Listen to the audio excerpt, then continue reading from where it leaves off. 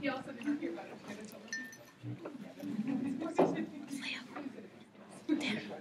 Because it says stop at the bottom. I think that's Is it good? Okay. Welcome, everyone. I'm so glad to see the place packed the way it should be. This is the most important session of the day. These four people. I actually missed a couple this morning, and I feel badly about that. But I had time to go through the posters and notice that there were 14 posters in the poster session. And I think virtually every one of them was dealing with the sciences, mostly chemistry. And it got my attention that 2 of them were dealing with caffeine. If you haven't seen it, you should go over. So, since I teach 8 o'clock classes, I know that my students like caffeine. In any case, I've been doing this off and on now for the 16 years that we've had the Academic Excellence Conference, and I've seen these sessions get better and better and better. And I think you're in for a treat today. The students know me as their teacher and mentor, but I want them to go away from this realizing how valuable and how precious they are to me. One of the things that keeps those of us who are professors in the classroom is the joy that we take from mentoring students and seeing how they progress over the years. The 4 students here I've known, I've certainly known one since she was a freshman, and I've known the others certainly since they were sophomores, and I've seen this tremendous change in them, which is one of the delights of being a professor of undergraduate students. They come fresh out of high school, and they really do lead young adults.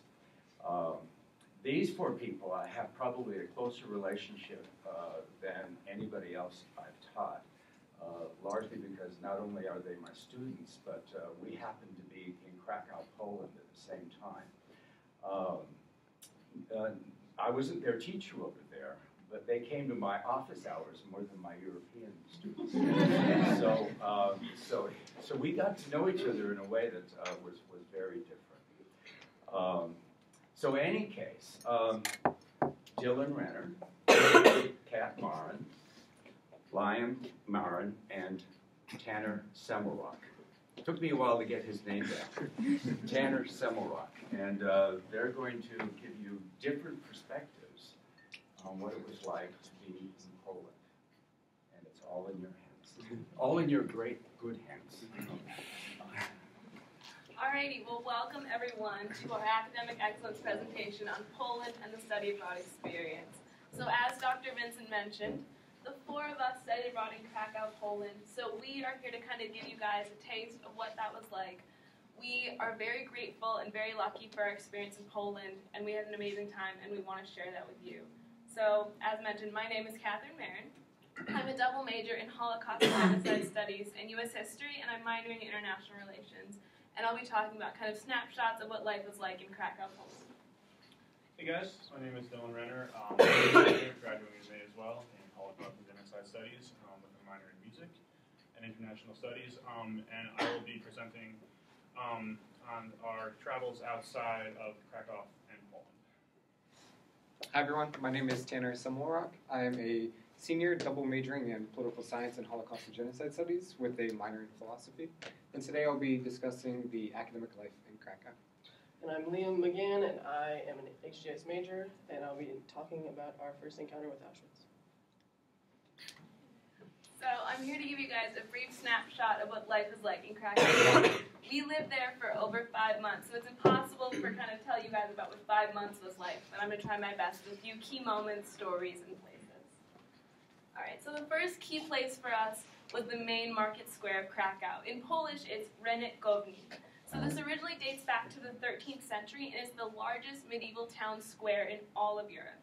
And in 1978, it was named a UNESCO World Heritage Site. So the two main features of it are these two pictures here. This is St. Mary's Basilica. It was built in the 14th century, and it's home to a really famous wooden altarpiece carved by Viet Strauss. And in Krakow tradition, every hour on the hour, a trumpet player climbs to the highest tower here and plays a Krakowian anthem that can be heard all throughout the city. The second main piece is Cloth Hall. So this was a major center for merchants and commerce throughout the medieval ages and into the 15th century for Krakow. Modern day, it is home to the famous Sukanica Museum, home to Polish art and Polish sculpture. So modern day Main Market Square is a lively center full of street performers, open air restaurants, and it's a meeting place for a lot of students and multiple people in Krakow. And what's fun about the Main Market Square is that during festivals and seasons like Easter and Christmas, the entire square is full of markets and booths full of food, arts, and also Polish performers to celebrate the seasons. All right, another key place in Krakow was the Wawel Castle. So Krakow is known as the city of the dragon. So legend has it that during the reign of King Casimir, a dragon was terrorizing the city of Krakow, and no one could slay the dragon. So the king put up a proposition that if anyone could slay the dragon, that they would get to marry his daughter, the princess. So a lowly shoemaker came to Wawel and tricked the dragon into eating a smoldering meal and caused the dragon to drink half of the river there. The dragon was slayed, and the shoemaker got to marry the princess. So, for some more factual history, the Wawel Castle was built by King Casimir during the 13th century, and it is the most important historical site in all of Poland, and it is a symbol of Polish statehood. It has played a varying different roles throughout history. So during the time of the Nazi occupation, this was home to Hans Frank, who was the general governor of the general government of Poland. So he was in charge of all Polish affairs during the Nazi occupation. So he chose Wawel Castle to be where he would live and set up state there. So this is a key center during the war. So the Wawel Castle is also home to the Wawel Cathedral. So this is the Royal Cathedral. It's over 900 years old, and it was built in the 14th century. It was the cathedral to Pope John Paul II while he was still only Bishop Karl Wojtyła, and it was also home to all of the coronations of Polish royalty. And modern day for the castle is the Dragon Festival to commemorate the city of the dragon, the legend, and the history. So as you can see, there are balloon rides that reenact the fateful shoemaker dragon standoff.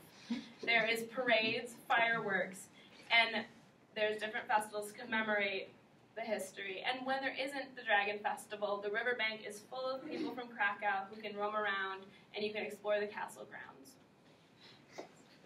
So, where we studied was Jagiellonian University. So this university was founded in 1364 by King Casimir, who did a lot. Is the oldest university in Poland and the second oldest in Central Europe and one of the oldest ones in all of Europe. So there's been over 650 years of education occurring at Jagiellonian. Jagiellonian, like the castle, played multiple roles throughout history.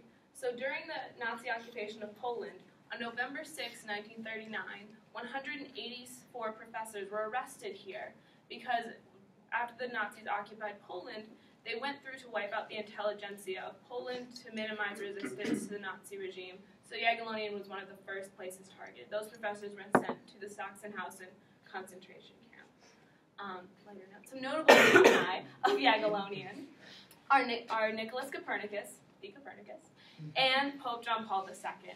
So they're kind of fun. So modern day Jagiellonian the city has over 40,000 students in it, and Krakow itself is a huge student city with over 200,000 students living in it, so it's really fun. So they have a festival called Juvenalia to celebrate the student life and it being such a student city. So as you can tell from the pictures here, they have a color festival, there's concerts, there's big parades just to celebrate over 600 years of learning in the city of Krakow. All right, so museums of Krakow.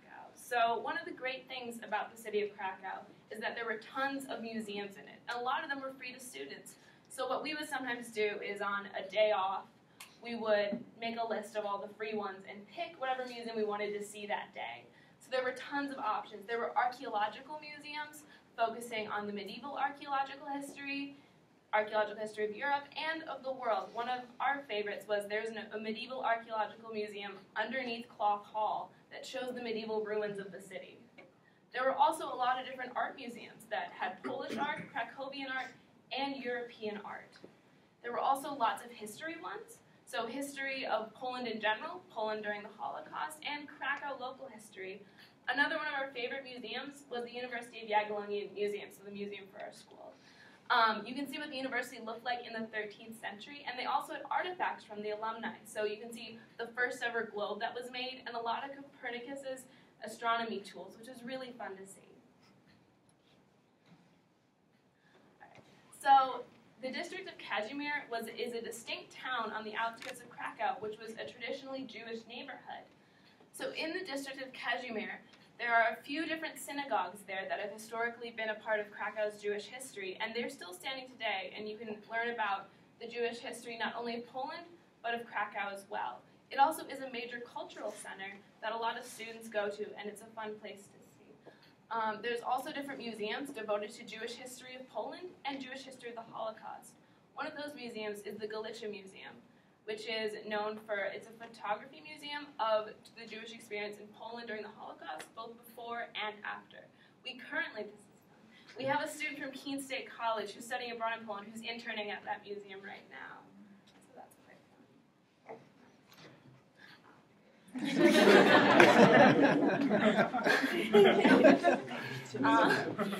So Polish food was really good, as you can tell. So the first dish we have here is pierogi. This is a traditional Eastern European dumpling, and it's very popular in Poland. Our favorite restaurant was Pierogi Mr. Vincent. And it had over 30 kinds of pierogi, and we did try them all. This over here is kielbasa. It's a Polish sausage, and it's a staple in cuisine. This over here, the third thing I'm holding, is called zapiekanka. This is a traditional Polish street food, and it's an open-faced sandwich that was invented in the 1970s with mushrooms and cheese on it, and you put all the toppings on it. And this is traditionally in Kazimierz, so it's kind of fun. So this district is Nowa Huta. So this was a communist neighborhood that was built in 1949 to be a model communist neighborhood on the outskirts of Krakow. It was meant to be a major industrial center and was home to one of the largest steel mills in all of Poland. It was also home to the Solidarity movement, or Solidarność, which was the movement in Poland to overthrow communism and move towards democracy. So Lech Walesa, who was a major Solidarność activist, led a lot of revolts here and strikes. And that's what's done. All right, all right, so we've seen Krakow. I'm going to take you guys outside of Krakow this time, up into central Poland, the capital of Warsaw, and then I'm going to focus on a few, 3 other places, Vienna, Serbia, and Budapest, that we traveled to in our time abroad. So, when studying abroad, we went to many countries. A few of these countries were study trips hosted by CES, which was the program we were with at Jagiellonian. So one of the trips was Warsaw, and this is the capital of Poland. It's about a 4-hour train ride north from Krakow. The city is different from Krakow in that Krakow doesn't allow skyscrapers to be built, and it's the cultural capital of Poland. Compared to Warsaw, which is the capital, the official capital, so it's much more industrialized, economically advanced. You can see skyscrapers. You know, it's illegal to build skyscrapers in Krakow. The tallest building is the cathedral. So in Warsaw, they're in the process of building these magnificent skyscrapers, as you can see. The city is kind of split between the main middle section of the city with very economically bustling area, and then the part on the other side is the old town. It's interesting because the old town was completely leveled after the war. None of that was there. This was all rebuilt after the war by the Soviets. And you can see on the left this magnificent thing. was a gift to the people of Poland from Stalin. It is called the Center for Science and Culture. Palace of Science. Palace of Science and Culture. But is known by the Poles and now by us as Stalin's penis. So that's a fun fact. Because they don't like Stalin. So, as I said, it was just cool to kind of get a really cool vision of what Warsaw is becoming and what it was. In Warsaw, there are still relics from before the war. This is the only remaining synagogue from the original Jewish quarter in Warsaw. It is called the Nowjak Synagogue, and it's the only one remaining from that time. Next to it is the Warsaw Ghetto Uprising Memorial, and on one side is a commemoration to those who died in the ghetto and who lived there, and the other side is a commemoration to those who actually fought against the Nazi regime during the uprising. And it was, as HGS majors, this was very impactful for us to come across these monuments and these memorials. So we were in Warsaw for the weekend. Our second day was pretty much left up to us to what we wanted to do. So we decided to go off and walk around and explore the city, and we came across, we kind of walked into this area of the city that had the ghetto in it, and we were like, let's try to find like the wall and see where it used to be. So you can see this box right here is like the majority of Warsaw, and that's the ghetto. So you can see how big it was. You had over 400,000 Jews put in this very tiny area, but that very tiny area was very large in this city. It's just a lot of people crammed into one spot. And throughout our our walk that day, we would come across these little monuments in the ground that kind of showed where the wall was. And then we'd also come across things like this is a remnants of a prison, not necessarily anything to do specifically with the Nazis in World War II, but it was a prison that housed people from Poland and like political elites before they actually started persecuting Jews during the Holocaust. And yeah, it's like another just example of running across these relics that just always kind of brought us back to like why we study what we study. So Serbia was not a country I don't think any of us ever thought we would travel to. This was probably one of the most underrated countries. It's probably one of the most underappreciated countries I've ever been to. The landscape is absolutely gorgeous. The people are the most welcoming, the nicest people you'll ever meet in your life. Like they will literally give you the clothes off your back if you need them. But we didn't. So yeah, that's one we'll just like, hey, take this. Yeah. But this was a Serbian memorial to the. So this Serbia back in the 1400s, this Serbian general. It was like 500 men of his. They were fighting the Ottoman Empire. The Ottoman Empire had this huge army. It was like 20,000 people. And they were invading this little field, this little countryside right here. And the Serb general decided to blow up the fortress on top of this hill and kill himself and all his men, and in the process defeated the Ottoman Empire. So this is a memorial to represent that victory and all the commemorations of people who died there. And that was just very cool to see, like a true Serbian memorial. This was in the northern part of Serbia, which is very close to the southern part of Hungary. This architecture from the synagogue is very Hungarian, just because of the influence close to the border. The synagogue was called the Jakub and Komer Square Synagogue in Subotica, Serbia. And it was closed. They have this little commemoration on the side that they pretty much just used the synagogue as a memorial to people who died during World War II, the Yugoslav War after that as well. These are other monuments that we came across in Serbia. In the HGS program here at Keene, we study the Holocaust, Rwandan genocide. We also study the Bosnian genocide. This is one monument that definitely made us think about not just the Jewish Holocaust, but the other genocides that we study, such as Bosnia. Serbs were the perpetrators in the Bosnian genocides against Bosnians, obviously. So this is a memorial. The bottom left is a memorial to those who died in the Yugoslav War,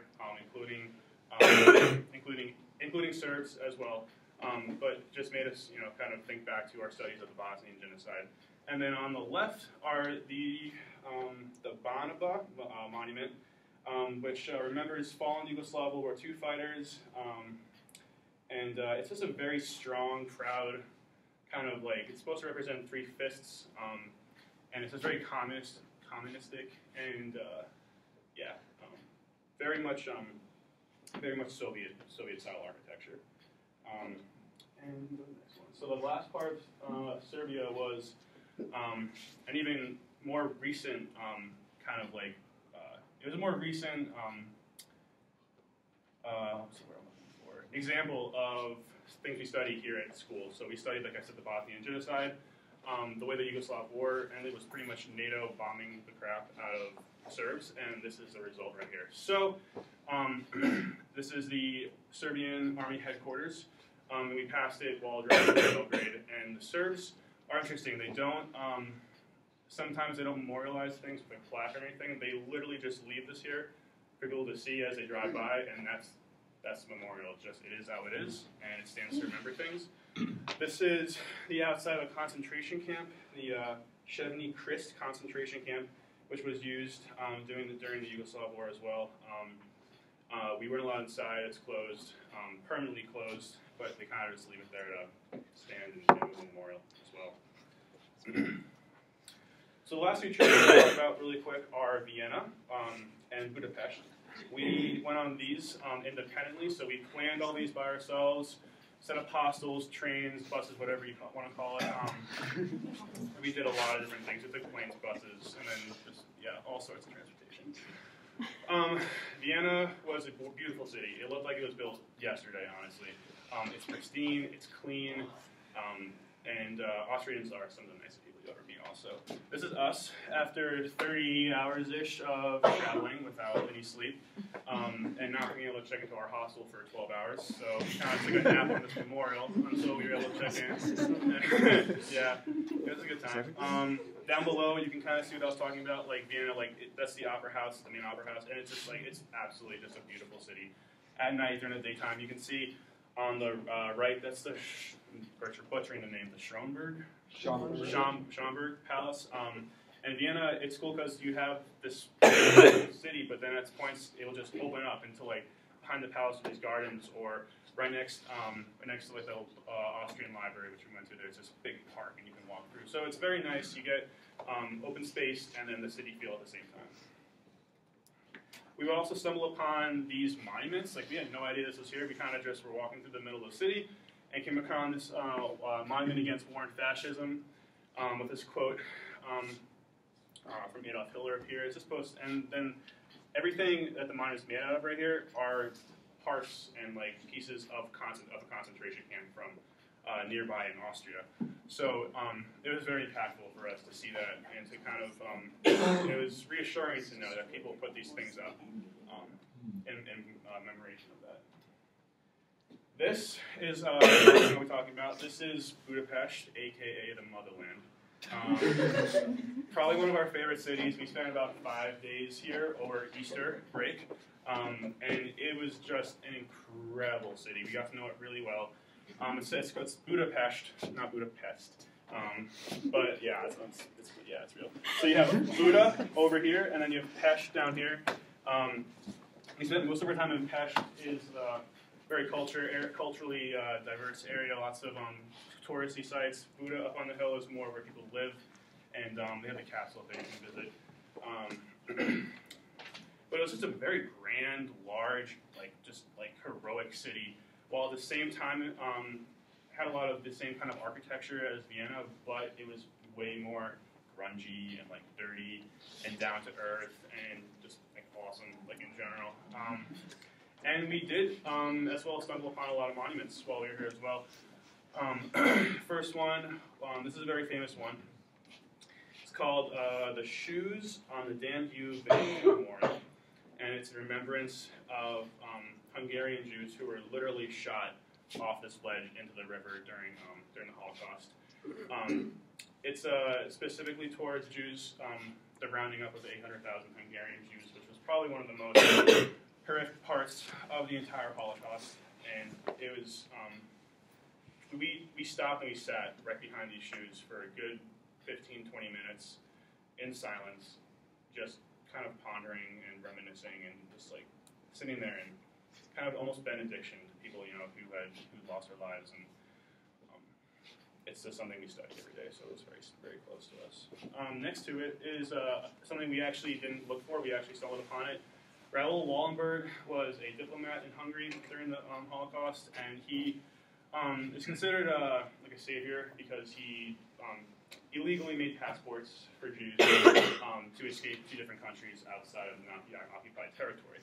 And we literally were looking for a donut shop and just happened to come across this picture, this wall monument, and we're like, wow, that's the coolest thing that we read of. We always read about him and stuff. Professor Vincent loves him, and then he was there all the time. And this last picture is of the Grand Synagogue, another very prominent Jewish thing in Europe. It's the largest synagogue in Europe, one of the largest in the world. And we weren't able to go in.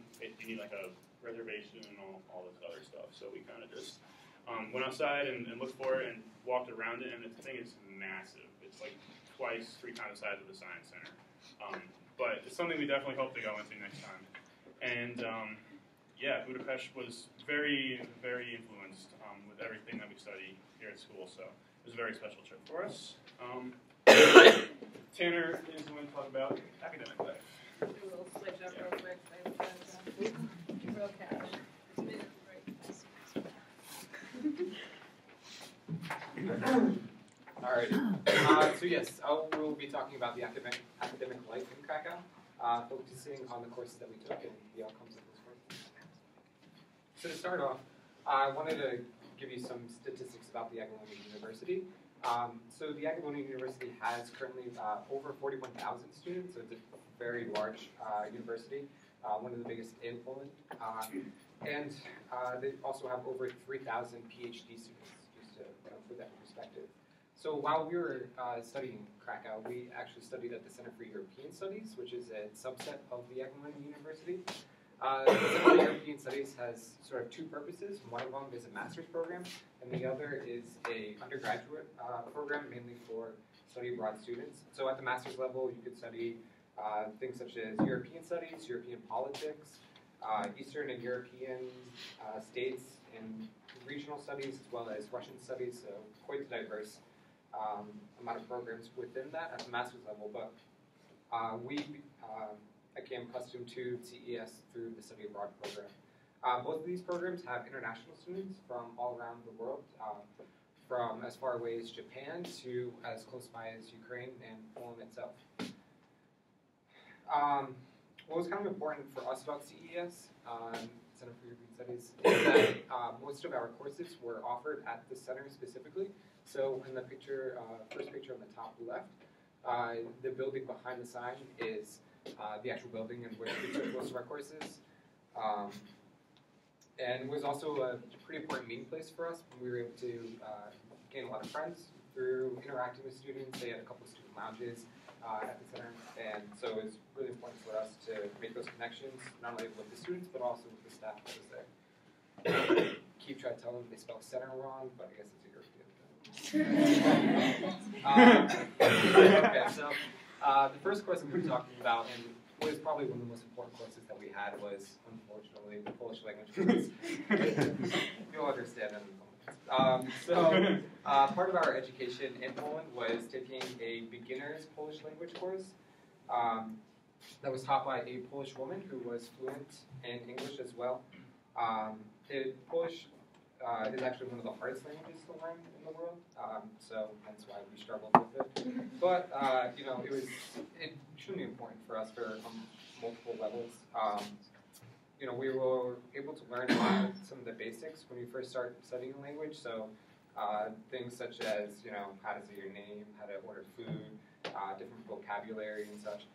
So it was really important for us. But what was more important was that we were able to take this language and then use it on an everyday basis within the city itself. And that allowed us to retain the language a lot more, but then also interact a lot more with the individuals in Krakow and engage more in their culture, looking at different signs and such. We were able to get a better feel and appreciation really for the city. So yeah, it was a pretty good course, even though the professor might have said I was dyslexic every day. But She's trying to murder him a lot. Yeah. Pronunciation and that stuff, it didn't really go too well. So the second course I wanted to talk about is the transatlantic course, from 1945 to the early 2000s. So this course was taught by a British professor who's been in Poland for the past 20 years, fell in love with the country, and Krakow specifically, so he ended up staying. So what we learned in this course was mainly discussing and analyzing the end of World War II and Europe and U.S. relations since the end of World War II and also throughout the Cold War, and then moving into the Yugoslav War, and then in more modern topics such as 9/11. This was really important for us because we were able to learn about U.S. history through a European perspective, which was really transformative for some of us, and gave us a better perspective of some of the things that we've been learning as far as World War II and some of the things in this aspect. So, one of the other important things about this course specifically was that we were able to study specific cities and also be able to travel to those cities. So on the screen here we have a picture of the Berlin Wall, and then, as I'm sure everyone knows, the Eiffel Tower. So being able to study that history and then also visit those places was an important aspect of our study abroad experience. The third course I want to highlight is the course we took called Jews in Central Europe. This course was taught by again, another Polish woman who was fluent in English. All of our courses were taught in English.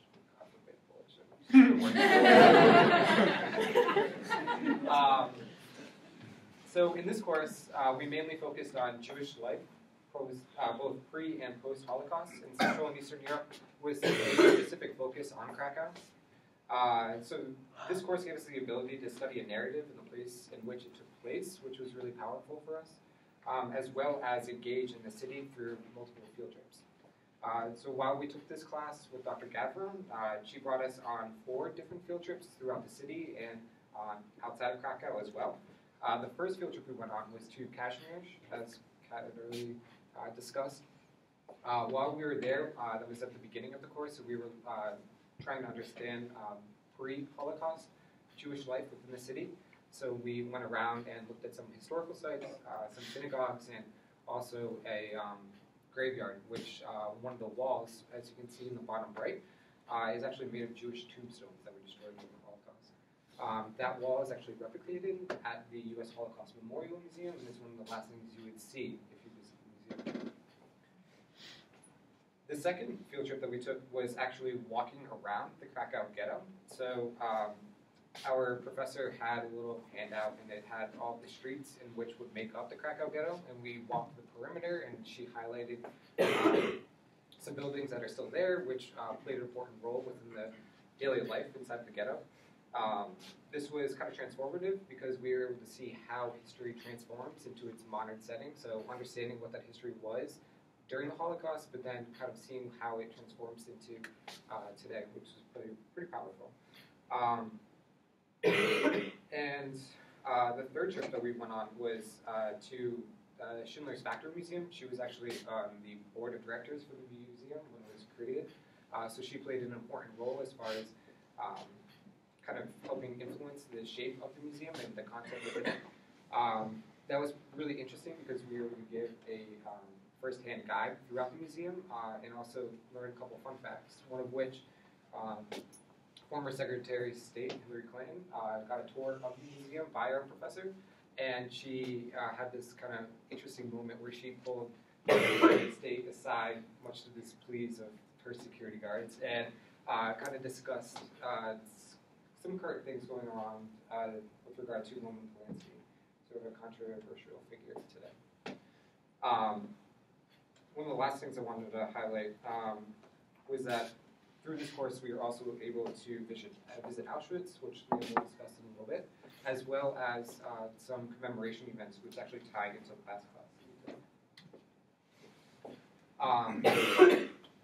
While we were, so the fourth class we took is a racism and nationalism course. It was taught by a Polish-American woman who lived in America, U.S., for probably the first 30 years of her life, and then subsequently traveled to Poland to explore some of her heritage and history from her family. So in this course, we really learned about the definition and origin of the word racism and nationalism.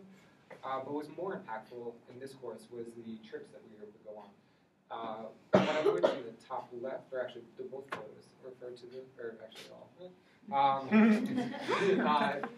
was the March of Remembrance, which commemorates the liquidation of the Krakow ghetto.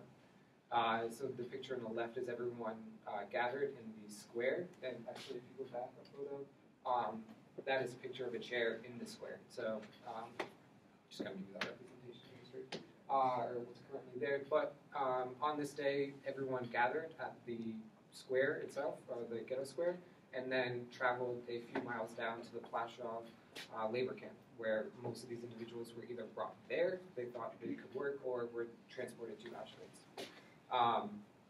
So it was really transformative for all of us, because we were able to dive into this history, engage first part, and kind of learn the importance of narrative after a post-genocidal society and the important role that plays in commemoration. The picture on the top right is a picture of the ghetto wall, ironically designed almost as tombstones. And the bottom, or the bottom photo is a monument that the communists built in commemoration of the Holocaust. And one of the last things, which Liam will actually pick up on, so I'll just touch briefly, was the March of the Living. And through this experience, I was able to engage in a lot of things similar to this with the March of Remembrance, but I'll let him talk about that. I'm good. I just ate like 6. I apologize in advance. I have a very untimely cold. So I'm going to be talking about our first encounter with Auschwitz during the March of the Living.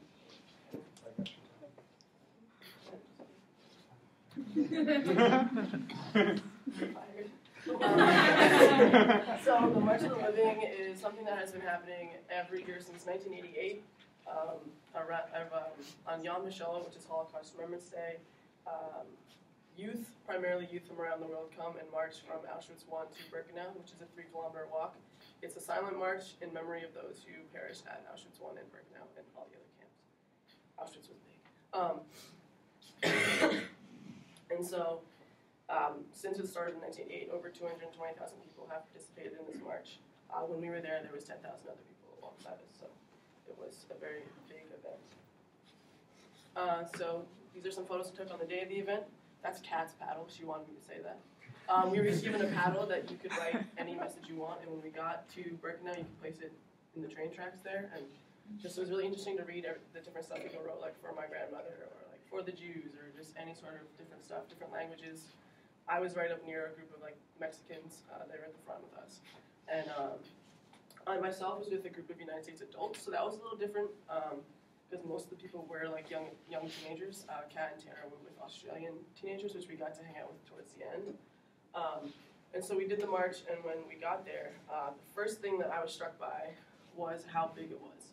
I have read a million things about Auschwitz, and I did not fully understand how big it was. But you walk in right under here, and it's just, the barracks go on forever in this direction, and the barracks are this way, and it just goes all the way to the back. You can't even see the end. You can't even see the outside edges of it at all. I thought I was prepared for like how big it was going to be, but it was bigger than what I even was prepared for. And of course, as we're walking, they're reading the names of children who perished in Auschwitz. So they're saying, I can't think of a Polish name, but names in like age 3. And so you're like, okay, he's 3, and then it's like, he's 7 months, and then, 10 years old, and you're just like, wow. And so what I was struck by, this was the first time I cried that day, I cried a lot that day, was I realized I'm walking exactly where millions and millions and millions of people walked to their deaths, because there's a ceremony at the end that was in the back where all the crematoria are. And so I was literally walking the same exact path that all the people that were chosen for death immediately walked. So that was a very emotionally overwhelming experience for me. Next. What I took away from it the most was during the ceremony there was this song, and I wish that we could listen to the whole thing because it's very powerful, but this was the second time I cried that day. Dr. Vincent was sitting right next to me, so he can attest to that. So I'll just read the lyrics. When I hold my grandson close to me, and his fingers trace the pattern of my tears, he asked me, Grandpa, tell me, why do you cry? What is it that you fear? And I tell him, there once was another child who smelled as sweet and felt as warm. But he was taken from before my eyes, and only I remained to mourn. And that just hit me very hard, because previously I was reading the names of children, and I've read a lot of different survivor stories where they survived the Holocaust, and they started a new family, and they're the only ones that remember this one son they had who was 2 or 3 years old before the Holocaust. And so that was a very powerful moment for me. Another thing, my experience in Auschwitz, this is a tattoo that I have. It means Sakor in Hebrew, it means remember. And my time in Auschwitz was really one of the driving factors why I wanted to get that tattoo, just as this is why I study this, to remember what happened and to remember for these people. The chorus of this song is what will become of the memories, basically once all the survivors pass away. And so for me, that was the moment where I was like, okay, I want to get something to commemorate that. And on the wall at the Cohen Center where we have all our classes, it says to remember and to teach. And so that was this experience at Marshall Living was another drove home moment for me, why we study this major. So the second time we went to Auschwitz was, as Tanner mentioned, with our other class, with Dr. Gavron, and we spent 10 hours there, from about 8 a.m. to 6 p.m. We were in Auschwitz. The first half of the day we walked around Birkenau, pretty much every inch of Birkenau. This just shows you how vast it was, like I talked about before. This is that picture is in the middle of the row, and you can't even see the end of them, and there's 2 or 3 other ones to my left. So it's just massive. And so as we walked around Birkenau, we went into different barracks, wooden barracks, the brick barracks, and by all the destroyed crematoria. The Nazis destroyed all of them when they knew that the Soviets were coming, because they were trying to hide evidence of what they did. And at the end, there was the sauna, which is if you were chosen to work, you were sent through there. They took all your clothes, all your belongings, and they shaved your head and gave you a shower.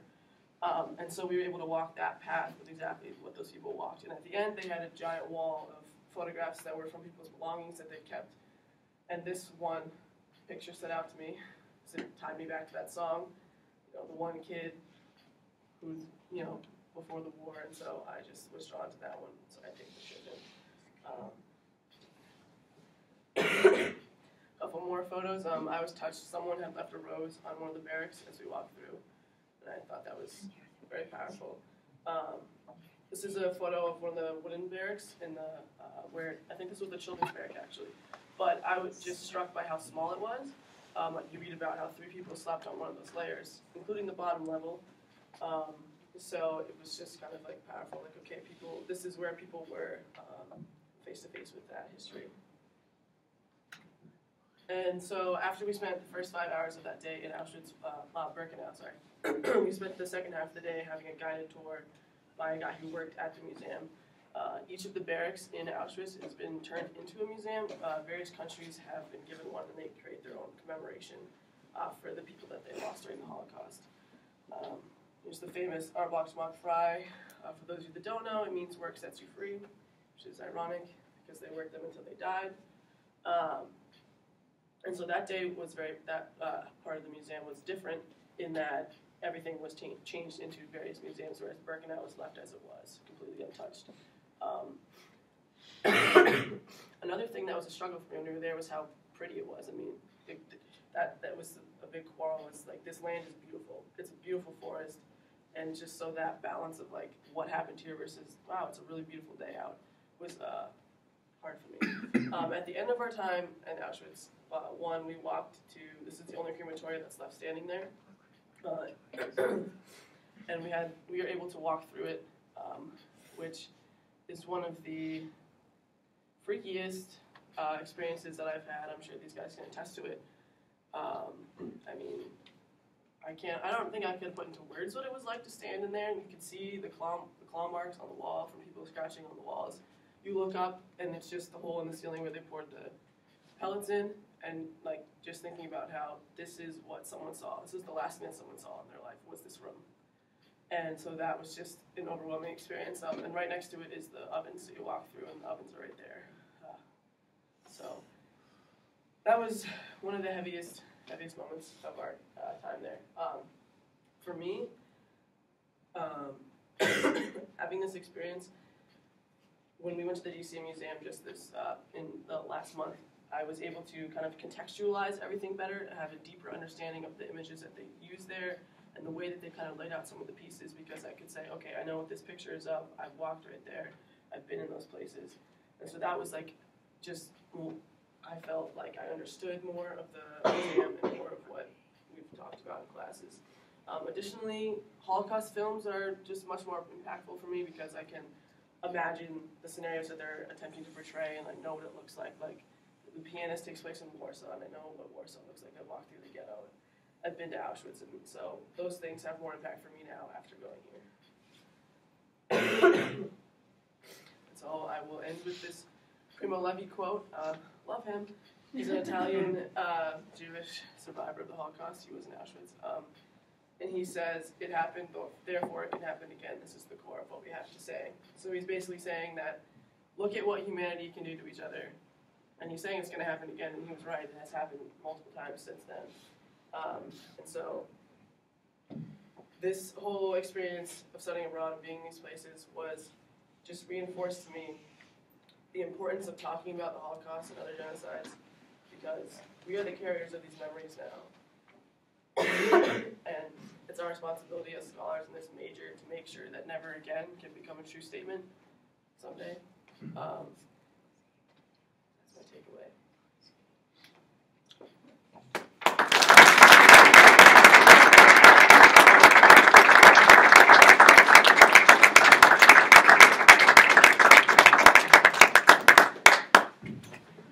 Before we do questions, we just want to thank Dr. Vincent for mentoring us in this process. Yeah. You know, all he did was really buy us apple juice. And, thank you. So any questions over here?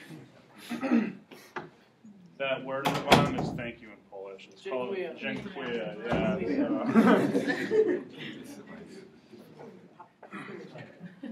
Just don't ask us questions about Polish. Yeah. Well, I'll ask you a quick question, because I was thinking of this on the drive over. So 40 years from now, you're going to be sitting around in your life. You'll have completed a career. Each of you can answer this if you choose. But what's that one thing from your trip that you're going to sit down and want to tell your grandchildren about? Wow.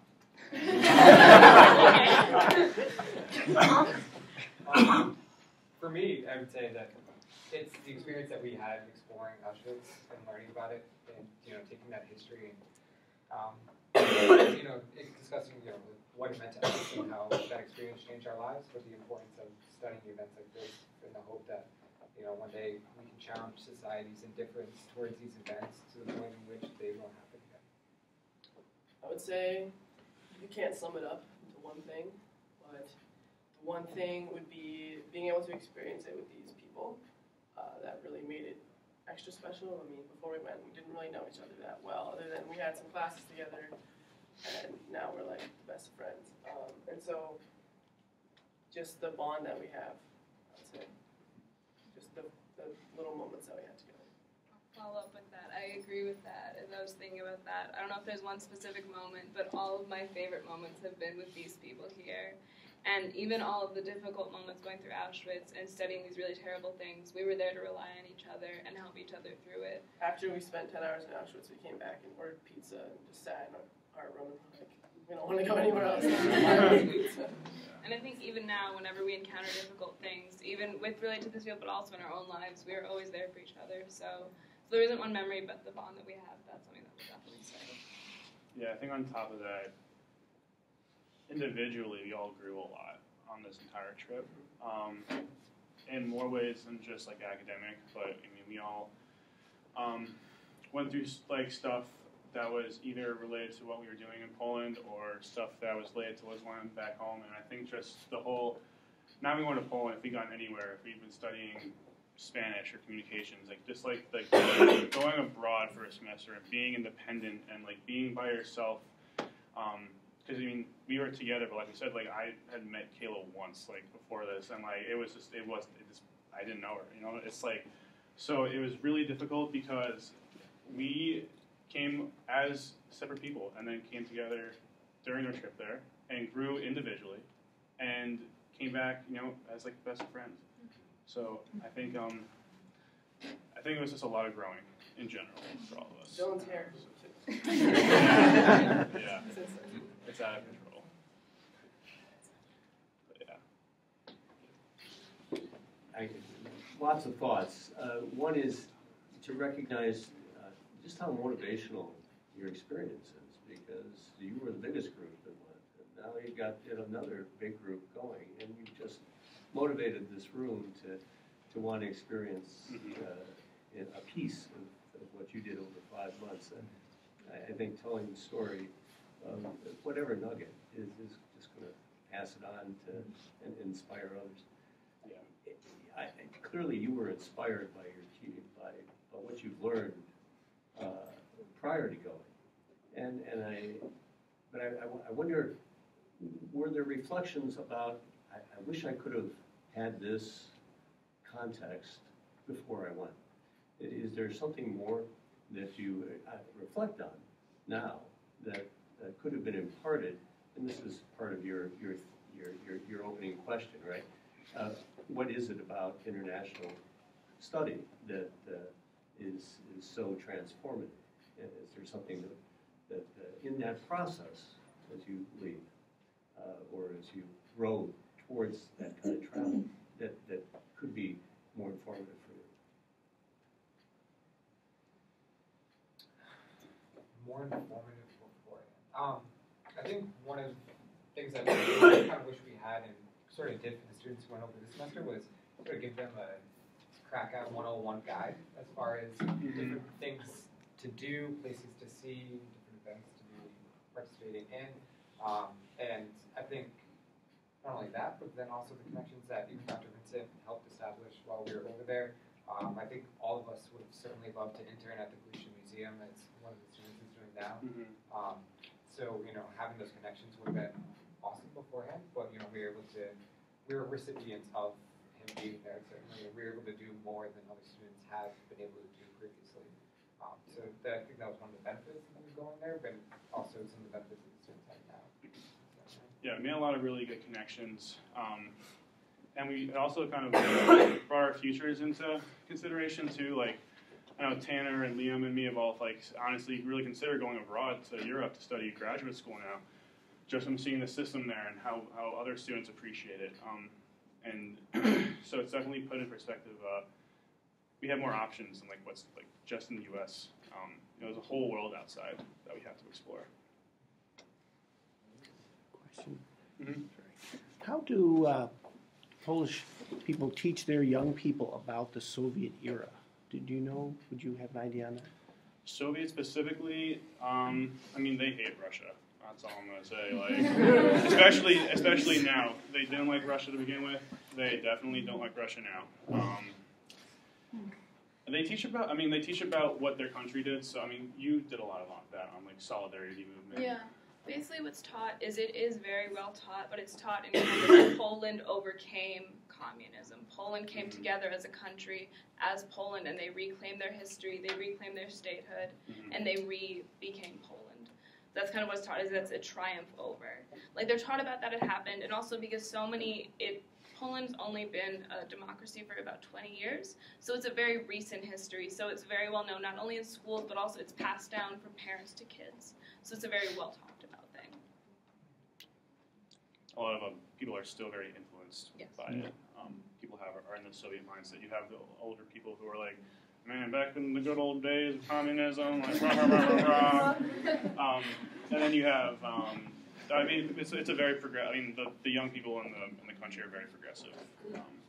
So it's an interesting contrast. Did you have a question? I do. This is for the three of you guys. When I picked up Tanner in Boston, yeah, you guys came home. I asked him. I said, you know, we're headed back to Connecticut and going to have dinner. We're going to have a lot of time to talk. I said, well, what's the one thing that you did where you grew the most? And he looked at me and I said, not about the education. What's the one thing that where did you grow up the most? And he snapped his head around like a hoot owl. And he goes, I can take a passport and go anywhere. I'm not afraid to go anywhere right now. I can go anywhere. How about you guys? I never heard that story. What the hell, man? That's awesome. That's so cool. Honestly, I mean, yeah, it kind of. I'm probably repeating myself, but it kind of for me it goes back to like what I was saying. Like I feel the same way. I feel like I've grown so much. I feel so much more independent. Like going back to Poland again and going back to Europe again would be way more comfortable. I feel like way more comfortable with what I was doing, and it's an intense experience. Like going abroad for the first time, it was pretty terrifying. Like arriving in Poland, getting off the plane, and just like it's overwhelming at some points. But I feel like I could do it now, and I would have a much better handle on the situation and on myself, and be able to get more out of going abroad a second time. So I think that was, you know, there wasn't really one moment for me. It was just kind of like, I don't know. It's just a growth. It was a growth. Yeah. I definitely feel the same thing if I could go anywhere. I kind of feel like after Poland, I lost some of the fears that I had of, because at first going to Poland, I was like, I don't speak Polish. How's this going to go? And then after that, I realized that I could really go anywhere, and I could figure it out. I'm going to Bosnia next year for an internship, and everyone's been asking me, like, you can't speak Bosnian. I'm like, I'll work it out. So I've kind of lost kind of that fear and that worry of like, what's the worst thing that could happen? I kind of found some self-confidence that I could figure it out. I agree. At the beginning, it was like, I feel like we were all very hesitant to like travel. Mm-hmm. Yeah, we knew our way around Krakow, but then like going somewhere else, we're like, oh my god, we just figured out Krakow. Like, how are we gonna figure it out? But we just took a map and we just went with it. And towards the end of the trip, I spent a week in Germany. I traveled completely by myself. And so I just like I'm not even afraid of doing things by myself anymore. Like the way home, I was like, thank God, Kat and Olivia aren't flying with me. I just like to be by myself. Like, sorry. On the way there, it was good because we were so nervous. We had each other on the way back. It was like, all right. Yeah, that was alright. The flight there was. I don't know. I just feel better being independent than I did before. Yeah. For those of you guys who don't know, it wasn't just the four of us. Olivia, who is another student here, was with us. She had other obligations, so she couldn't do this. But that's her at the bottom right here. So it was mostly the five of us who were going around, but the four of us are presenting it.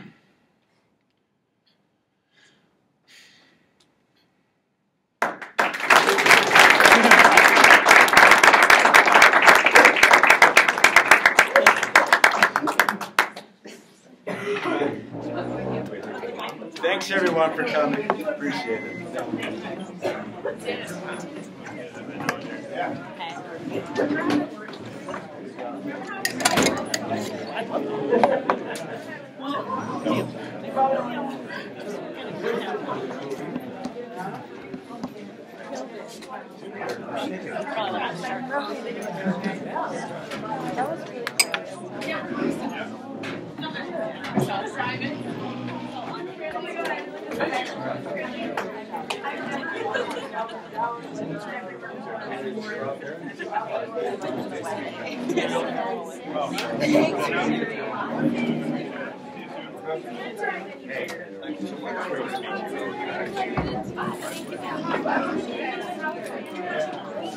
I can't stop. Oh, it's fine. I really hope I got all that.